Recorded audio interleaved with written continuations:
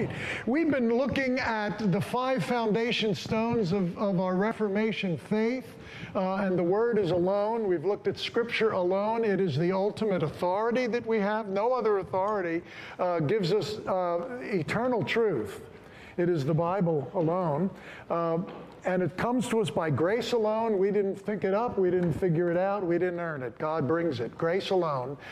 Through faith. It is not what we do. It is what we believe. It is that belief that holds on to the branch when we're falling off a cliff. It is our faith. It's not the strength of our faith, but the person in whom we have our faith.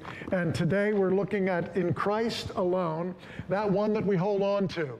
It is Christ alone. He's not one way to God. He's the only way to God. And next week we'll finish this with the Sola Deo Gloria. To God alone be glory. It is all for the glory of God. So that's where we're going. This is the 4th of our 5 sermons, and I chose to look at Colossians 1, verses 15 to 23 for our text this morning. Hear the word of God. He is the image of the invisible God, the firstborn of all creation.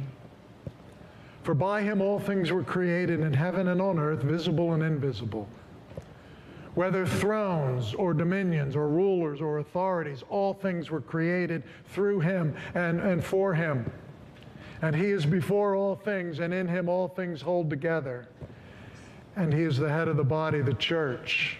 He's the beginning, the firstborn from the dead, that in everything he might be preeminent.